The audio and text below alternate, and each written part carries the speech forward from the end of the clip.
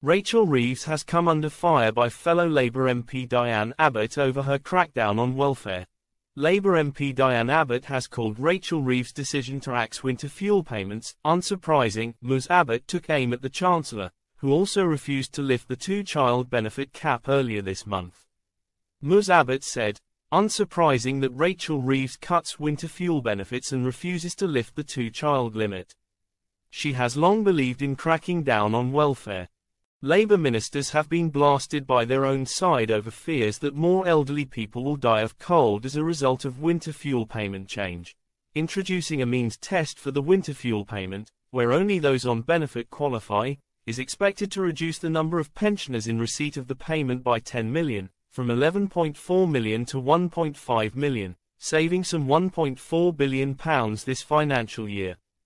Ms Abbott shared an article from 10 years ago where Ms Reeves vowed to cut the welfare bill and force long-term jobless to take up work offers or lose state support.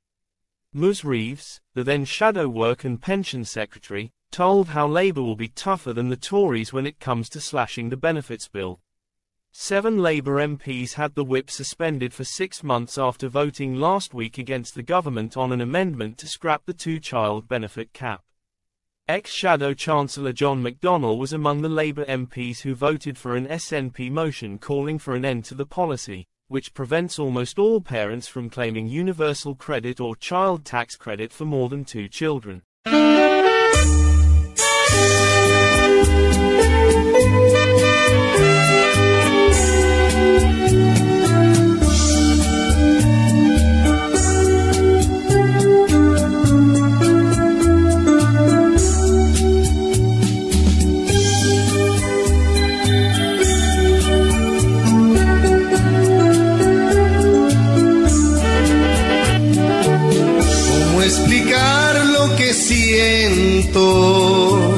Cuando tú no estás conmigo, cómo gritarle a los vientos que me perteneces, que te necesito,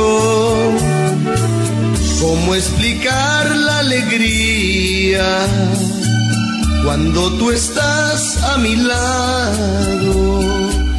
Yo sé que no hay en el mundo un amor más grande como el que me has dado. Te amo, amor, te amo, por siempre 1000 veces te amo. Y aunque no creo merecerte, doy gracias al cielo de haberte encontrado. Te amo, amor, te amo, por siempre 1000 veces te amo. Que Dios bendiga tus ojos, tu cara bonita, tu amor, tus encantos.